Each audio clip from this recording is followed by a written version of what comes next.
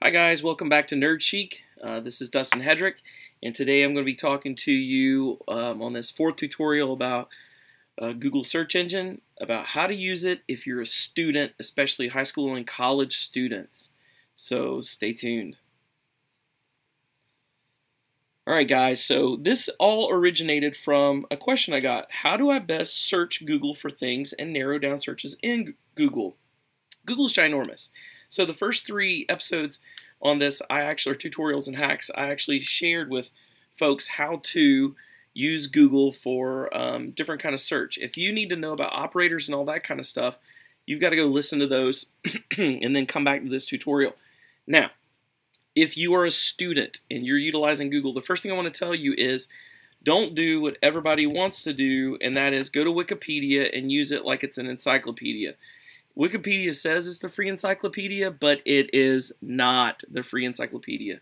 Wikipedia is run by folks, and they are not set apart by any kind of scholarly way from their work. So please do not use Wikipedia. Don't source it. Don't cite it. It's not reliable. However, there are sources in the internet that are reliable, and we just need to dig in to find how to use Google to get those.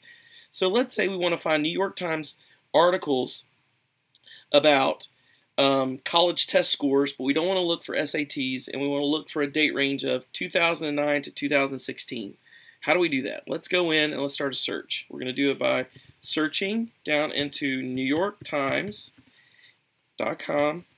And so don't forget, don't put a space in there. It's going to be site:nytimes.com. That's the actual website we're searching. So we're drilled into that site.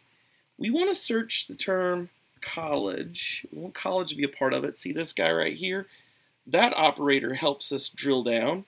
We want to look for test scores. So test scores is the term we're actually searching. We put it inside of your parentheses. So you've got the site we're searching. We're looking for the related to this term college, so that little guy right there. And then inside of the parentheses, we've got test scores because we're looking for the term test scores.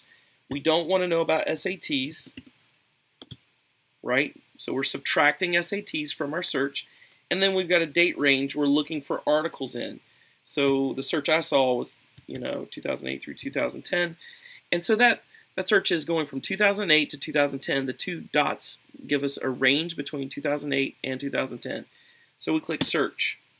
And that's going to bring up all of the articles that fit this information. Again, the site is NewYorkTimes.com, site and colon, and then the website. This little guy right here in college to look for college scores. Test scores is what we're looking for specifically. We don't want the SATs, so we've taken them out. And the date range is from 2008 to 2010. And we've done that. You can see this one goes to 2013, New York Times, test scores. There you go. So that's the first way we can Google that. So if you're digging into articles from an actual site or a newspaper, you can do that. You can find current news by clicking news. We're not going to do that, but be sure to use your tabs to do that. The next thing we're going to look at is, let's look at a report on religions. No. Let's look at a report on, let's try religions in America. So file type is an important operator. We're going to do the file type PDF because we want to find PDFs. Again, no space. So file type colon, and then the file type you're looking for, PDF. Let's do religion. And then I want to drill down and I want to find a specific word in the title. And we can put in title as an operator, colon. So the word I want to look for in the title is change. I want to see all the articles that have to do with change. And then I'm looking for Americans, different kind of Americans. Could be different different backgrounds in America, different culture types. I put Americans because it does matter if it's singular or plural. So again, look at this. File type PDF. We're looking for the word religion, that's the term, in the title that's related to religion. We want to find out the change that's going on. And then we want to look for it in Americans. Here we go. And we got a wild card for Americans. That's a wild card for that. Look at this. We found climate change, religious change, change in spiritual practice. All of these are changes. We can drill down into that and find even more specifics. So in this, we use file type, we used in title as an operator, and we used the wild card, so that could be Native Americans, cultural Americans, whatever. That's what we're doing. Now, this is where it gets exciting. I want to show you Google Scholar. If you're a student out there, you need to know Google Scholar. Google Scholar is power on the web. This is really going to help you. Google Scholar is at scholar.google.com. I'll put the link in the description.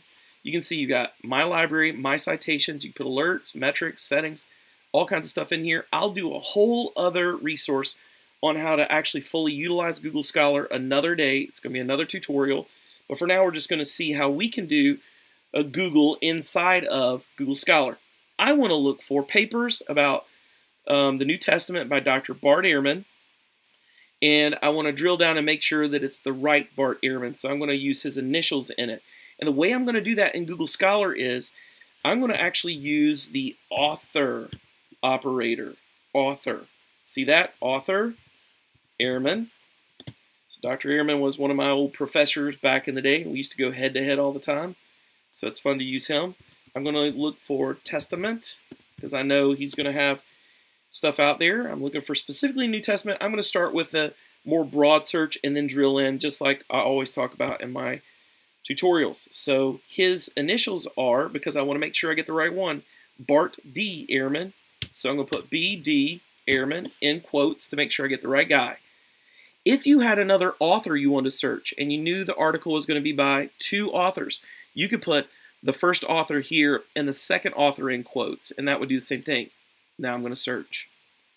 Here comes Google Scholar's stuff. It searches down into books. You see that? Book. Citation. Don't you love citations? That's what you need. Book and citations. When you get into here and you get one book that has information by one author, be sure to drill into bibliographies. Bibliographies are king.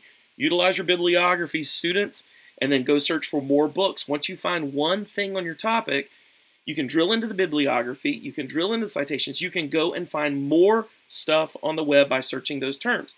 This is how I dig into stuff right now when I search Civil War, genealogy, and all that kind of stuff I do currently. All right, so that's Google Scholar. That's a basic level. I will put another tutorial link in here later when I do a fuller tutorial. Back to Google. Other Google tricks that you can use, students. Be sure to use definitions. Define. Let's define metaphysics.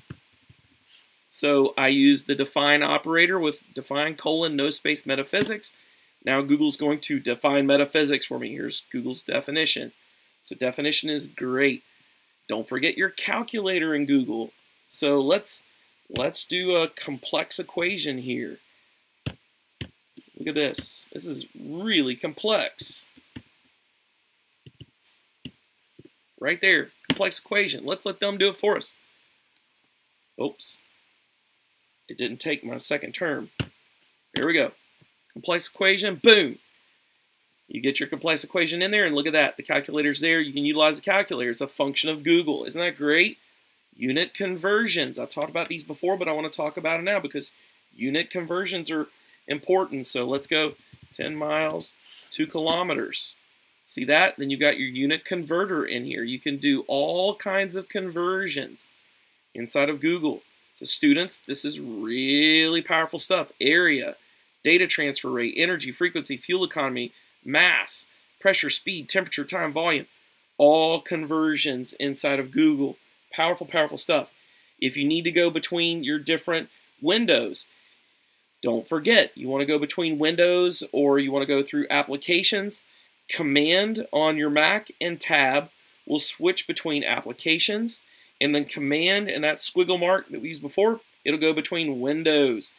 If you want to take a screenshot, don't forget, man, these are important. So I'm on this page, I need to take a screenshot. I do this all the time for taking down information. Command, Shift, and 3 takes a full screenshot. You just heard it there, Command, Shift, and 4. I can screenshot an area. Boom. I just screenshot that. I have it drop into my Dropbox. You see that sharing happen right there. Let's see. When you want to find something on a page, say that you're inside of research, don't forget, this is for Mac. Command F will search a specific term on a page. You can drill down that term. See how it brings that up right there? I can search that term if I'm looking for it on a page, but I'm not. There's math. See how that works, guys? Do not forget. If you want to zoom in or zoom out, Command plus is to zoom in, Command minus is to zoom out. And folks, that is it for my helps for you students. I'm going to put some of this stuff in the information of the description, and I hope this really helps you. Again, listen to this tutorial again if you need to. Open it up, run it beside your work as you do it. You can play this over and over and over again and utilize these resources as you are doing your studies. I hope this really helps you. Thanks for tuning into Nerd Chic. Don't forget, subscribe to our channel to find out other great stuff that's coming out. We've always got new stuff coming out. And tell us in our comments or messages stuff you're looking for help on, and we will help you get it done.